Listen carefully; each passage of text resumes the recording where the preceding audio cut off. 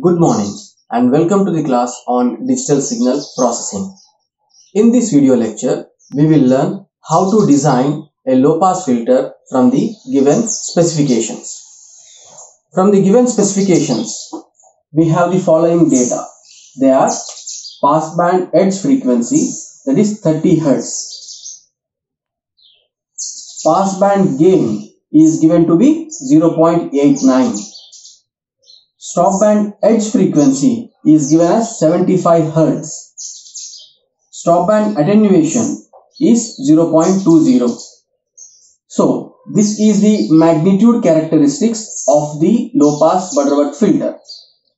Here, the frequency is radians per second and given frequency is in Hertz. So, first we will find the value of the passband frequency in radians per second. So, ohm P is equal to 2 pi into 30 Hertz, that is 188.40 radians per second. So, this is the passband frequency in radians per second. Next, the stopband frequency in radians per second is 2 pi times the given stopband edge frequency, that is 75 Hz. So it is 471 radians per second. So the passband frequency in radians per second is 188.40 radians per second and stopband frequency in radians per second is 471 radians per second. Next, in the given data, they have mentioned passband gain. It is 0.89. That is, they have given magnitude of H of j ohm. Now, we need to convert this into decibels. So, that is the passband attenuation. Here, this one, alpha p is 20 times base 10 logarithm of the gain. So, it is minus 1 decibels. So, here on the y-axis, it is in the magnitude is mentioned in decibels. So, it is minus 1 decibel. And stopband attenuation is equal to 20 times logarithm of the stopband attenuation is mentioned to be 0.20. So, 0.20 of base 10, that is equal to minus 13.98 decibels.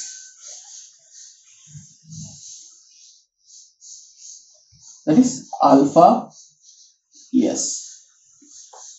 So, we have passband frequency and passband attenuation, stopband frequency and stopband attenuation.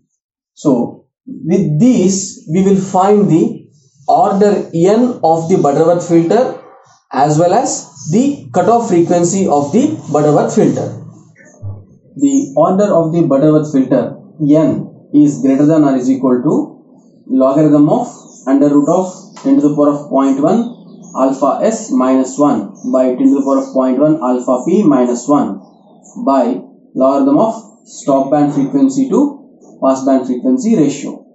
If we substitute the value of the stopband attenuation to be 1 decibel, stopband attenuation to be 13.98 decibels and passband attenuation to be 1 decibel, and we get the ratio with these values.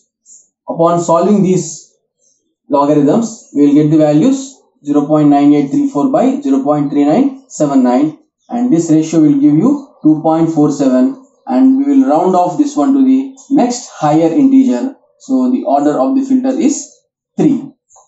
So, for the given specifications, the order of the Butterworth filter is obtained to be 3. Now, next we will compute the cutoff frequency of the Butterworth filter. So, the formula for computing the cutoff frequency is given here. In this, the passband frequency we will substitute to be radians per second to be 188.40 radians per second, passband attenuation to be 1 decibel and here n refers to the order of the filter. So, it is 3. So, substituting the values into this equation, we will get the cutoff frequency for the given specifications is 277.32 radians per second. For the given specifications, the order of the filter is 3. The cutoff frequency is 277.32 radians per second. Now, next we will find the transfer function of the filter, that is h of s. And this transfer function is obtained for a cutoff frequency to be 1, that is normalized cutoff frequency, normalized transfer function. Now, if we want to have the actual transfer function for this cutoff frequency, then we need to substitute in this h of s should be replaced by s by cutoff frequency. So thereby it is 1 by s by cutoff frequency plus 1 s by cutoff frequency square plus s by cutoff frequency plus 1. Now this one will give you the transfer function of the low pass Butterworth filter for the given specifications.